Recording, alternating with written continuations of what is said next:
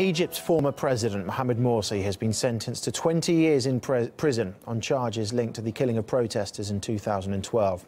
Now let's take a look at the ousted leader's rise and fall.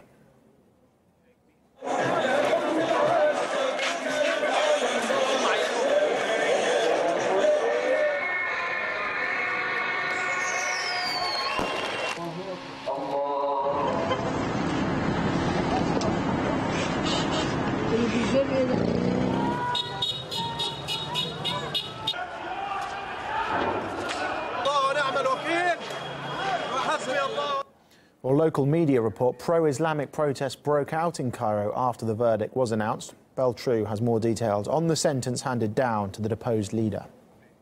Supporters of Mohamed Morsi were on tenterhooks today as they waited to find out if he did indeed face the gallows. The charges against him, citing to kill protesters for a 2012 clash here in Cairo outside the presidential palace, are severe. He could have been given the death penalty, but surprisingly he wasn't. He was given just 20 years in jail. The judge, who was regarded as being relatively lenient by supporters of the government, who of course are against Mohamed Morsi, he did rule that Mohamed Morsi and his fellow Muslim Brotherhood leaders were not guilty of murder charges. Instead, they had egged on some Mohamed Morsi supporters to be violent towards anti-government protesters, but not to actually commit murder.